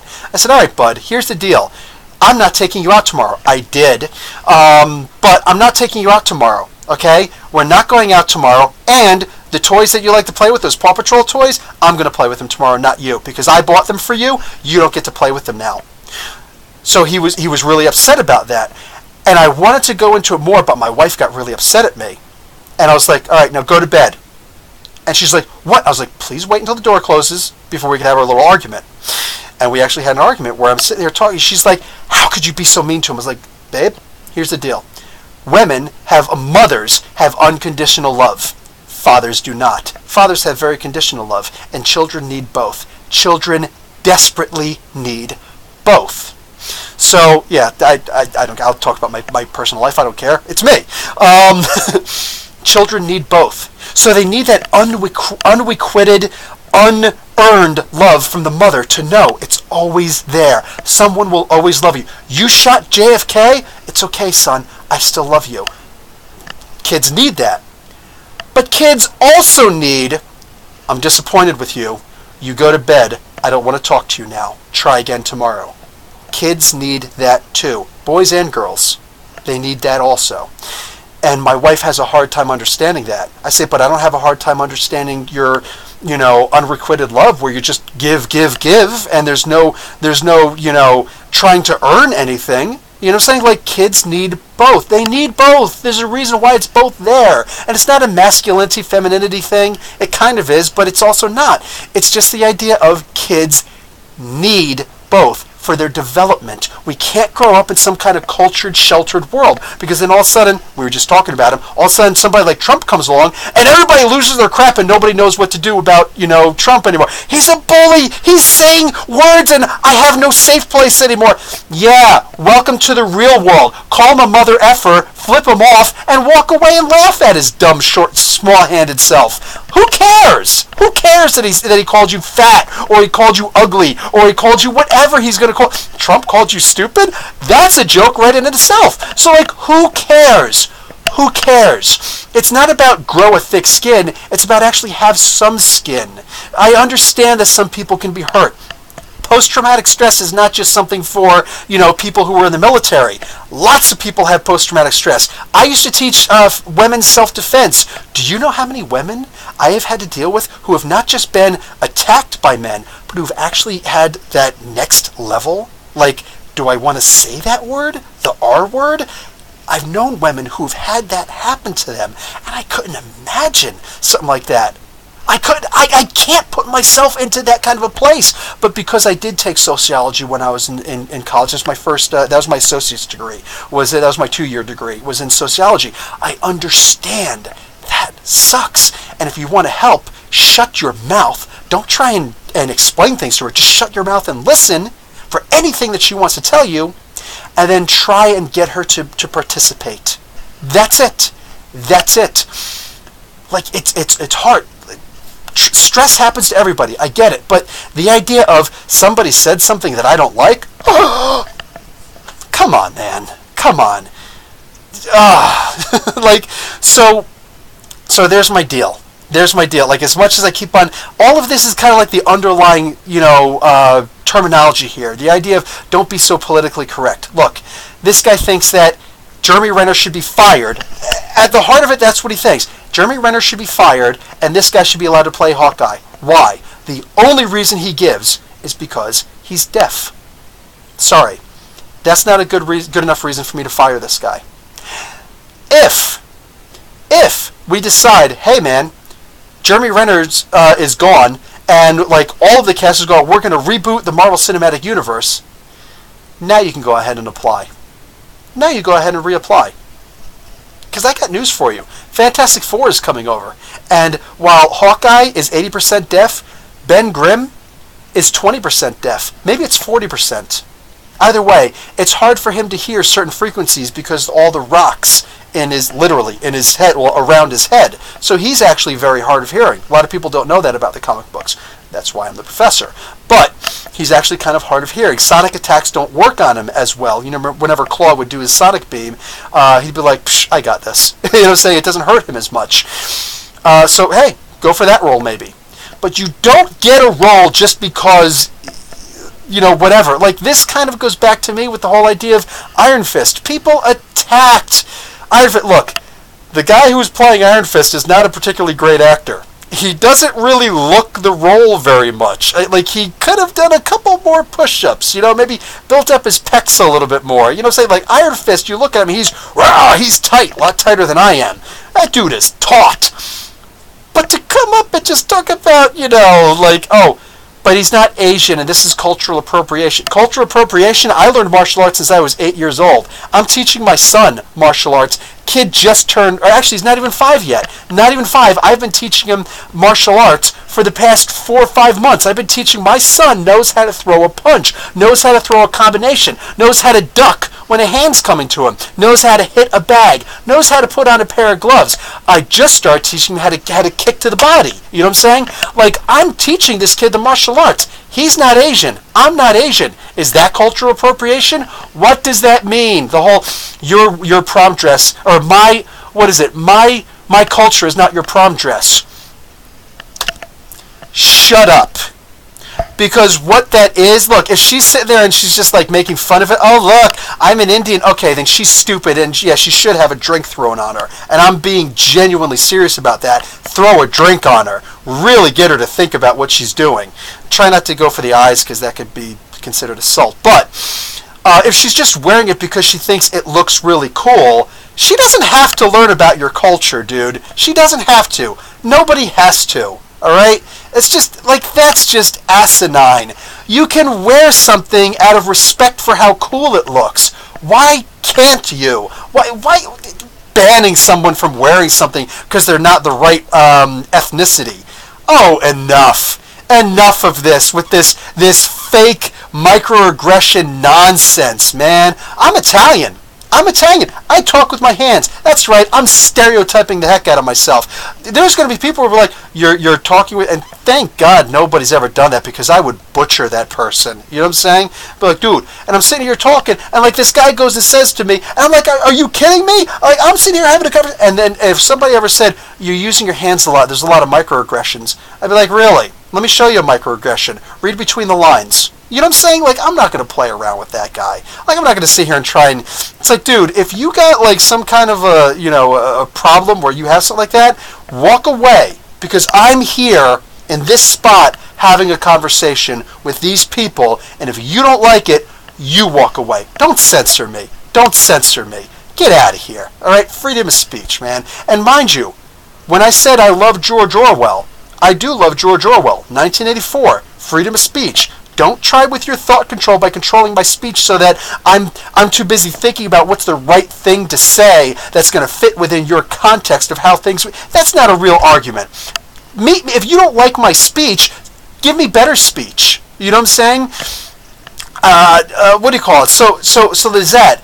But I also do understand Animal Farm. He wrote more than one book.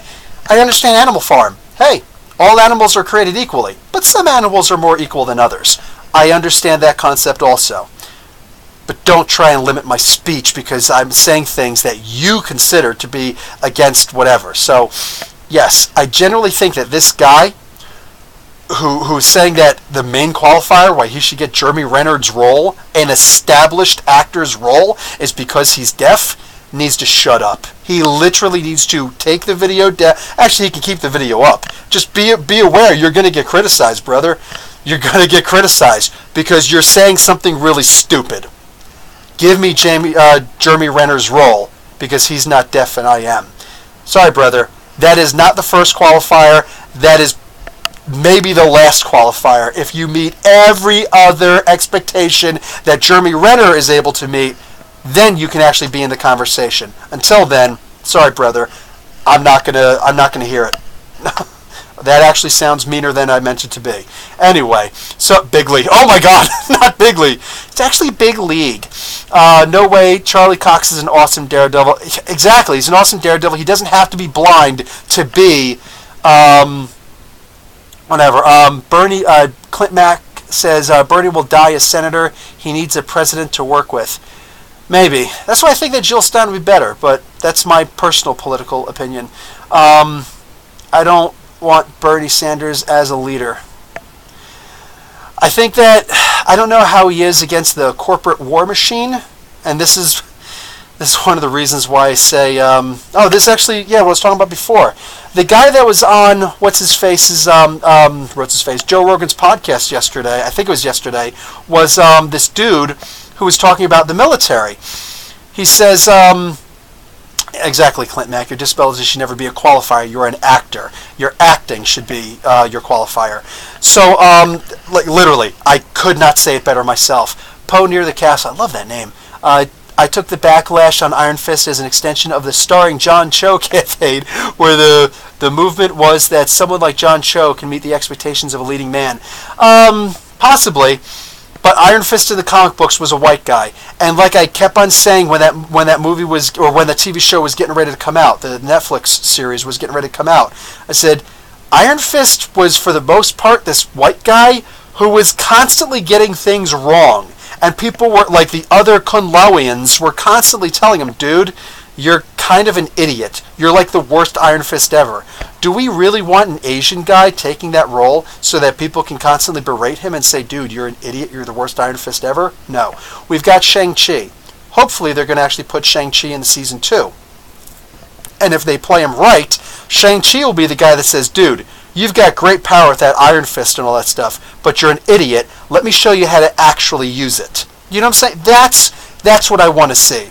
I want to see, like, Shang-Chi doesn't have any superpowers. Shang-Chi is just an amazing Bruce Lee style. He was modeled after Bruce Lee. Fighter. He's as organic gets. He could beat Iron Fist in a fight. No joke. No. Well, in 100 fights, he would win 100 times. He's a much better martial artist, a much better fighter than Iron Fist. So I would want to see Shang-Chi show up and actually teach Iron Fist how much he doesn't really know. You know what I'm saying? That's what I want to see. And the fact that he happens to be Asian would help out, of course. Now, if they put a white guy in that role, I'm going to be right alongside you on the picket lines. I will not be watching the show, but like, you guys are idiots. You know what I'm saying? You're telling me in all of China, you can't find a Chinese actor to play in that role? Come on.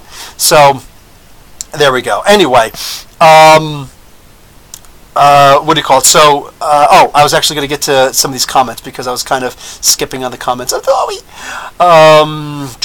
Balance is key. Balance is key. Jesse Johnson. Clint Max, some mothers abandon their children. It's rare, but it's real.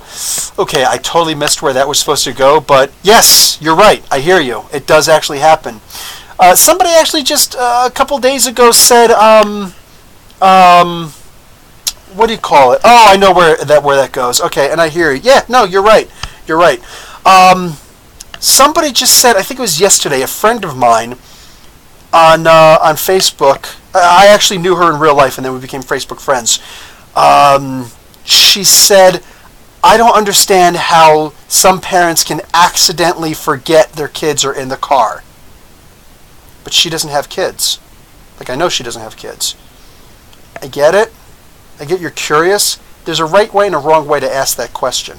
If you're going to say it as an accusation, it's kind of wrong. You know what I'm saying? And a couple people called her out. I didn't need to. A couple people called her out on it. And she's like, okay. And she did mean it maliciously. You know what I'm saying? But there were a bunch of people who got on there, her friends, who were like, I actually forgot little Johnny or whatever their kids' names are in the car once. Like, I was rushing around all over the place, and I just forgot him. You know what I'm saying? Like, it actually does happen. Look, we all have to understand that we're all different. We all have to understand that we're not all born on the same starting line, all right? Somebody who's born with mental handicaps, you're telling me they're born on the same starting line that the rest of us are born on? Somebody who's born with a physical deformity, they're born on the same starting line? Because even if they are born on the same starting line, they're not going to have the same race that the rest of us are going to have. And there are people who are born and they can't help it. They can't help it. They're not going to have the same IQ as some other people, all right? There are people who are born with a really high IQ, and there are people born with a really low IQ. You know what I'm saying? And like, this is the kind of thing that the guy on Joe Rogan's podcast was talking about, is that you will have people who, anybody, for the most part, anybody can get into college. You can go into a private college, like a for-profit private college, like DeVry. I went to DeVry University. You know what I'm saying? It's not university, DeVry Institute. You know what I'm saying? We don't have a standard bachelor's of electrical engineering. Whenever somebody says, what'd you get for your engineering degree? Oh, I got a bachelor's in engineering. I don't actually have a bachelor's in engineering. I have a bachelor's in, what the hell they call it? In electrical technology, something to that engineering technology or something like that. So it sounds differently. They do that on purpose because they're accredited. Oh, they are accredited, but they're not a federally financed institution, even though they are taking government money through student loans. You know what I'm saying? They still qualify for student loans. So they're fully accredited. But the idea is, it's easier for me to just say, yeah, I have a bachelor's in engineering. When they actually see my transcripts and they look at it, it's like, this doesn't say that. If you're actually in the engineering field, you understand, because you've dealt with many people from DeVry, and you do understand. You have had more on-hand experience. You haven't wasted your time learning only theory. You did theory in practice. You did applied theory. Boom, right there. So I actually have a lot more hands-on training than anybody else, I think. Maybe not somebody from MIT, maybe not somebody from like ITT, but then most people from most colleges who got a degree, an actual engineering degree. So I have the equivalent and then some of an engineering degree. I'm really out of practice, you know what I'm saying? I probably couldn't, I don't even think I can remember all the colors on a standard resistor, you know what I'm saying? I'd much rather go with the tantalum resistors, but the idea is that, you know what I'm saying, sometimes you're going to just like throw this in there. But the idea is that anybody can get into a private institution. Anybody. You know what I'm saying? Are you going to pass? That's up to you. But anybody can get in. Anybody can get a student loan and get in. Anybody can sign up the FAFSA forms, the federal application for a student loan, all that stuff, and get into one of those colleges. Anybody can go into a state college. Anybody can go into a local college. You're talking about a bigger college, like an Ivy League university. That's going to be a lot harder to do. You've got to actually seek acceptance. But something like, your local community college, anybody can get into a college. Anybody can get a master's degree, if you're actually trying for it. So the guy who's literally, he eats Frito-Lays all day or Cheetos, and he's overweight, and he can't see very far, and he needs his glasses, and if he doesn't have his glasses, he can't see to save his life, and what do you call it? You're just not that smart because you did play silly video games all your life, you didn't listen to your parents, you didn't do half the stuff that you were supposed to do in life. You can still get into college. Can you get into the military? Absolutely not. We have an IQ test. It's called the ASVAB. If you cannot pass the minimum for the ASVAB, which means you have to have at least a 100 IQ. 100 is average. If you have a 99 IQ or lower, You're talking about heavy machinery and guns and things like that, dude. Weapons of mass destruction. No, you can be disqualified from the military. You can't be disqualified for college for having a low IQ. You can be disqualified from military.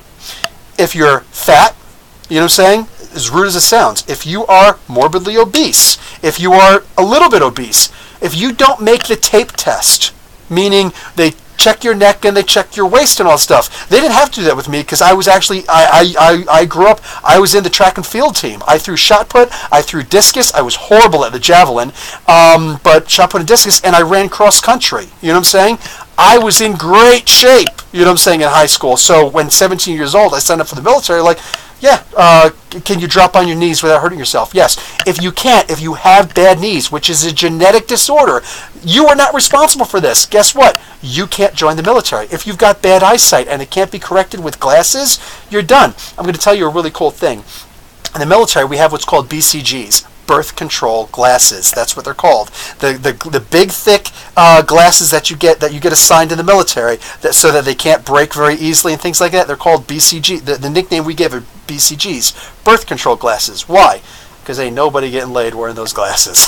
That's the joke that we have, and that's how hard we rib people. That's like light, but we rib people hard all the time, man. We are merciless in the military. You know what I'm saying? We crack jokes at each other all the time. Forget about it. Racial slurs, you name it. Yes, you will hear it in the military.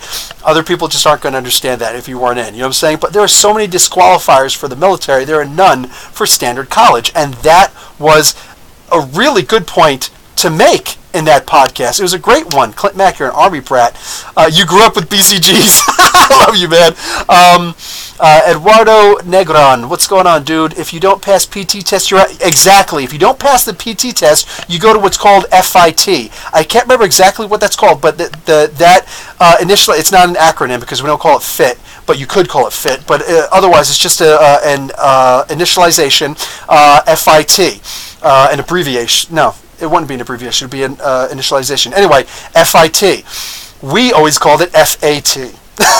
Just because, like I said, it's like, you're too fat for the military. You can't do it. You know what I'm saying? I'm going to tell you guys a joke that we do, okay? I'm going to tell you guys, I'm going to let you in on a hazing practice that we do in the military. And here's something where a lot of you guys aren't going to understand, and a lot of you guys who weren't in the military, you're going to say, nah, I would kill somebody. I would kill somebody. You can't. You can't. Here's something that we do in the military. Oh, and I got very lucky on this. I had a whole bunch of friends in basic training. When I got in, I had some serious friends. We already had our stencil. We stenciled everything. Everybody was calling me Private Kung Fu. You know what I'm saying? Because I was a private, and I knew karate. So they wanted to say Private Confucius because I would always spout philosophy, and I would always talk about the martial arts. And they didn't know how to spell Confucius, so they called me Private Kung Fu instead, which is funny because the Latinized version of Confuci, his name was actually Confuci. They said Confucius, and that's actually where Kung Fu comes from. Yeah, no joke. It's actually Gung Fu in China, in Chinese. So that's actually funny how the Latinized version comes over.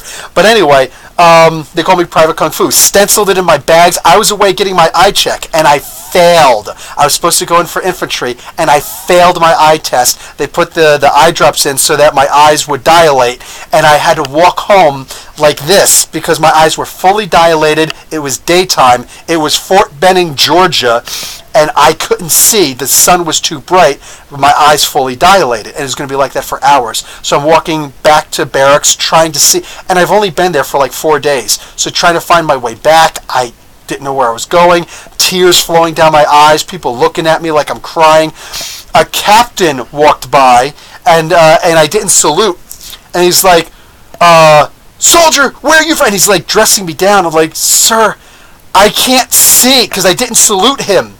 And he's dressing me down because I didn't salute him. And it's like, I can't see you. I can't see your rank. I can't see you. Like, I can't see. Could somebody please help me get home? Sergeant, or soldier, home, you left that when you signed up your recruiter. To get back to your barracks, you just keep walking straight. And that was it. And he walked away. No help! But I made it back. But while I was away, they were doing the stenciling to put it on our rucksacks, our duffel bags. not our rucksacks, on our duffel bags. So anyway, they put Private Kung Fu for mine. That was cool. And I named this one guy Private Lunchbox because he talked about how he beat some kid up with his lunchbox. So like, your Private Lunchbox, done. I gave him his name. And we all had our little names. We joked around. And all of these guys went through this hazing while I was away. So when I came back, you're like, yo, Kung Fu, check it. You can't go in there. You know what I'm saying? Like, here's what you do. If you go in the regular line to get in, bad things are going to happen. I'm not going to tell you what's going to happen. What you're going to do instead is you're going to go up to the front of the line and whisper to the guy, I was already in here. I just want to come back in. Okay? Go do that. I was like, all right, cool. So I didn't know if they were trying to get me on that. Anyway, I decided to go walking in. So I walk up and was like, hey, I've already been in here, and, you know, I just want to get back in. I want to see what's up. Like, you were already in here? I was like, yeah. He's like, all right, shh, hurry up, come in. So he, like, ushered me in really quick. Like, I'm going in here to be attacked, aren't I? And I just walked in, and nobody told me stand over here or anything. So I was like, okay, let me go over here. So they were doing what's called Ranger push-ups. Ranger sit-ups. Now, we've already done the Ranger push-ups, okay? Ranger push-ups are difficult. You've done a regular push-up before, right? A regular push-up, you have to keep your body completely straight and your head forward, your chin actually up so that if you drop on the ground, you pop on your chin. You know what I'm saying? And you got to make sure you break the plane so that when you come down for a push-up, your elbows are going to go higher than your shoulders. Just a little bit even. Your chest doesn't actually have to touch the ground, but you have to break that plane. Your elbows have to go higher than your shoulders. That is 1. Then you can come back fully up.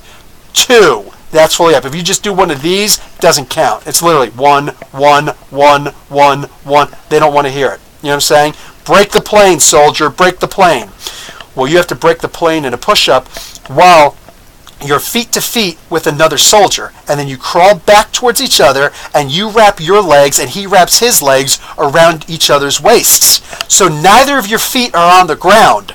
Only your 2 hands and his 2 hands. You both go down as one, you both go up as one. It is one of the most difficult things you'll ever do, but in the Army, in the infantry at least, we are really good at doing that. Mind you, I didn't get to go into infantry that turn. I instead got turned away and said, you can't see, you can't be infantry. What do you want to do? One of the things on the list was a truck driver. So out of spite, instead of actually learning something good, you know what I'm saying, like bricklaying or something, that was they offered me a lot of things. They offered me officer candidate school for the 2nd time. Actually, that's where they were supposed to do it before, but they offered because my ASVAB was actually really high. They said, you can go to OCS, you can go to officer candidate school. I was like, I don't want to be an officer. Truck driver, you won't let me shoot a gun? Put me behind the wheel of a 18-wheeler. I actually got behind the wheel of a 22-wheeler with 2 trailers. That was fun, hauling Bradley tanks. We actually used those at the time. Anyway, I just did it out of spite. And then I got out, and then I went to my base, but my unit was my entire battalion was actually an infantry battalion. So like, what is this? Truck driver? They made a couple phone calls and sent me back just for infantry school. I got my infantry tab and then came back. It's like, I should have just called you guys directly. So I got truck driving, MOS, which is MOS 88 Mike, and then I got my 11 Bravo immediately afterwards. So I've got two MOSs. Anyway, so I'm in this room, and they're like, oh, we're going to do the Ranger sit-ups. I was like, the Ranger push-ups? No, the Ranger sit-ups. Okay, let's see what this is all about. This has to be hard. So they're only letting 1 person in at a time, and that should have been the hint that this was going to be something really bad. They let 1 person in at a time. And he lays down, and he has to put his feet up and his hands underneath his butt cheeks. Now, mind you, most soldiers are not going to tell you this stuff. I'll get to the segment, dude. Calm down, all right? I'm telling you about the Ranger sit-up. So you have to put the hands underneath the butt, and you have to try and do a regular sit-up where your chest touches your knees because your knees are elevated. But somebody's going to be holding down your feet, and the other thing is somebody's going to take a towel and hold down your head. So the towel is folded up, put across your face, meaning your eyes and your nose, and they're going to hold down as hard as they can and lean into it, and you have to use all of your torso muscles to lift yourself all the way up. Sounds really hard, right? That's not the niche. The niche is, and there's going to be a lot of Army people who are pissed off at me for telling you this because we're not supposed to, break into this. But again, if you can't understand this, you'll understand why we don't talk about our service, overseas and stuff like that. Because you can't handle this, you definitely can't handle that. So, when they're laying there, they make sure you're actually trying to get up. Like, hold on, dude, I lost my grip on the towel. It's like, okay, cool. So you lay back down, you get a breather, and they're like, okay, seriously, everything you got into this one, soldier, go! So he pushes up as hard as he possibly can. As he's doing that, another guy jumps in out of nowhere, straddles the other guy. He doesn't know, the guy who's on the ground doesn't realize this, straddles him, pulls down his pants, and sticks out his butt towards this guy's face. The other guy holding the towel lets go of the towel. What do you think happens? Nose, meet brown eye. Yes. And then he gets up, he's like, oh, what the heck? And he's like, whoa, calm down, man. You passed. You did a good job. Relax. You've just been hazed. And it's like, oh, so you okay, man? You gonna be okay? And he's like, yeah. Yeah, where's the latrine? It's like, it's right over there. Good job, man. You got a good, you got not a good heart. What is it like, whatever. You got a good head on your shoulders. You know what I'm saying? It's like, you got hazed, you're embarrassed, ha ha ha. Deal with it. You know what I'm saying? We're soldiers. We're going to go through a hell of a lot worse. That's not the drill sergeants that do that. That's just the guys who have been on holdover or have been there longer. That's literally the crazy stuff that we do in the military. Like, that's the kind of hazing crap that we do in the military. We're dumb. You know what I'm saying? Like, it's like we could lose our lives at any freaking moment. When you're in the infantry, you can lose your lives at any freaking moment. That's the kind of stupid stuff that we do. So, yeah, it's hard to insult a military guy. You know what I'm saying? Unless you've had your... And fortunately, I didn't actually have that happen to me, but I saw it, and I learned from it. You know, I like to learn from the mistakes of others. You know what I'm saying? But, like I learned that, and it's like, yeah, if that would have happened, if I would have gotten mad and hit somebody, all of a sudden, I get in trouble, because no drill sergeant is going to blame this guy for just having fun and making a joke. But I am definitely going to get in trouble for punching somebody. So, like, you learn to just... be cool. You know what I'm saying? It's a weird kind of thing. Okay, Sean, let's get to this segment.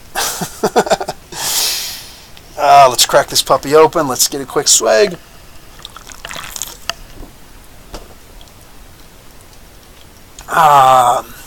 Edward Negron. He did not tell know where the barracks is.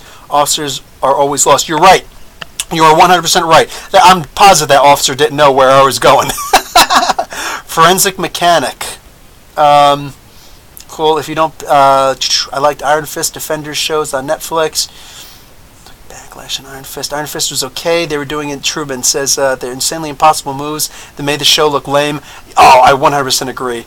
No, I have not seen The Accountant. Affleck always plays a badass statistic soldier. I didn't read your comment, but my wife was actually showing me the comment while we were sitting out there. I didn't actually look at their Facebook page yet, and I didn't realize that she actually posted that. She posted that right before I actually left. Having two parents and balanced parenting is something I definitely agree with the professor on. Thank you, sir. Mr. Nerdature Doug. Okay, so let's get back down here. That sounds terrible. Minimum PT. Hey, Suzanne. Yeah, it's terrible-ish. It's just, it is what it is. It is what it is. You have to grow a tough skin in the military. Because, like, that's the big thing. What if you ever get captured? You know what I'm saying? If you ever get captured behind enemy lines and you get tortured, having your butt in another dude's face for a brief moment is nothing compared to what you're actually going to have to go through. You know what I'm saying?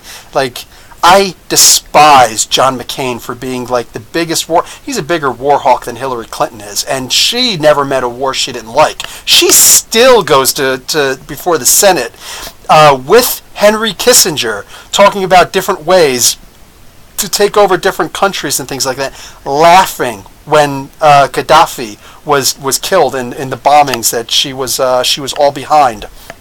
Laughing when all he wanted to do was switch to a completely different monetary system than the U.S. petrodollar. You know what I'm saying? Like, just, horrible, horrible people. And John McCain, a terrible human being. But I can't deny that he is a war hero. He was a prisoner of war. He did, once they figured out that he was the son of an admiral, they were in the Hanoi Hilton. They were like, we're willing to let you go. And he says, are you going to let my fellow soldiers go, my men go also? He said, no, we're not going to let them go, only you. He says, well, then I'll stay. And he stayed for another 4 years. That's a war hero. That's a war hero. That's, like, Trump saying the things that he said about him. Anything else you want to say about him, fine, but not that.